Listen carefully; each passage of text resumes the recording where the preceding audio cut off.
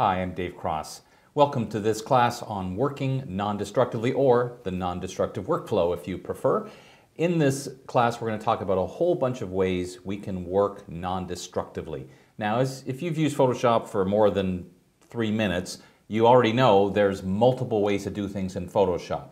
The reason that I try to lean towards working in this non-destructive manner as much as possible, actually there's a number of reasons, and the one that I think most people think about, at least at first, is being able to change your mind. In fact, I had a conversation once with another Photoshop instructor, and we were having a conversation. He was playing devil's advocate and saying, why would I bother working non-destructively? I never change my mind when I'm working on an image. And my response was to say that changing your mind is just one small part of it. That's certainly a nice plus, but here's some of the other reasons why I think it's important. And let's talk first of all about changing your mind, because that is certainly a factor. Part of the reason I love the ability to change my mind is not if I make a mistake, but it frees me up to experiment. In other words, in normal Photoshop, if you do steps 1, 2, 3, 4, 5, 6, 7, 8, it's pretty difficult in normal methods to go back to like step 3 and remove it without having to start all over again. Whereas if you work non-destructively, it kind of removes that linear aspect of working in Photoshop and lets you do 15 things and then at any time go back to that filter you did in step 3 and change it. So for me, it's a big part of being more flexible and really being able to experiment. So that's one thing. The second thing is just accuracy. There are plenty of situations where I watch people and they're painstakingly trying to paint on a mask or something to make a subtle change, and my reaction is, why wouldn't you deliberately overdo something so you can come back and change it later once you know it's accurate? And we'll be seeing examples of all of these things. The other reason that I like working non-destructively is repurposing. There are times where I've worked on a project and I realize portions of that I could reuse somewhere else, and if they're done in ways like smart filters and adjustment layers, it's a whole lot easier to do that.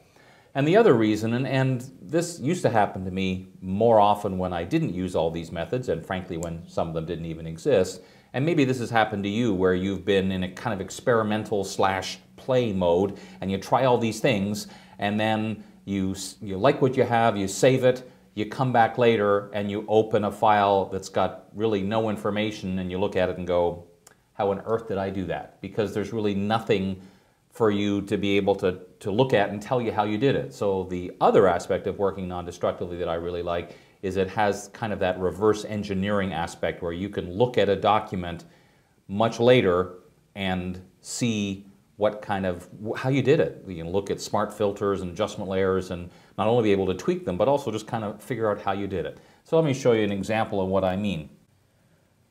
Here's a project that I worked on and I'm very happy with it. I've got a bunch of things going on here, but all I have here in the layers panel just says background. So this is a JPEG and I really can't tell. I mean, I can guess that certainly there's obviously multiple layers and it looks like there might be a texture, but I really don't know. I'd much rather have a file like this where I can look through and go, okay, so there's a layer there, it's got something happening, and I got layers with mask, there's a smart filter, there's another smart filter. So I can look at this and kind of figure out how I did it, and even if I want to see specifically, like apparently I did a motion blur filter here, well let's see, if I double click on it, it tells me this is exactly the settings you used. So from that perspective, that's a huge plus to me, is having that ability. And look at this example here. I'd much rather have this scenario where I have a layer, let's get a little closer here, and I can see this symbol. We'll talk later on about camera raw smart objects, but this is a smart object, which means I can edit it. It has a layer mask, which means I can edit it. And maybe it might also have a smart filter. I'd much rather have that situation than this one, where the final result looks okay, but if I look at that layer by itself, everything has been erased and deleted and there's really not much I can do about it. So given the choice, I'd much rather have the version where I could look at it and kind of go, okay, I can see that I still have the ability to edit all of these pieces of it for all those reasons we talked about before, not the least of which is accuracy and flexibility and all those good things. So just before we jump in too far, let me show you just a couple of simple examples of the kind of mindset that I suggest that we have. And I'm going to assume for a moment that you are familiar with the basic concepts of layers. I'm not going to introduce layers and what they do, so I'm going to assume you already kind of have that figured out. And that suggests that, for example, in this scenario, I have a background layer. I wouldn't just paint directly on it. So let's say I wanted to create a semi-see-through white box. So I would create a new layer, take my marquee selection tool and say, over here, I want to fill this with white that's semi-see-through.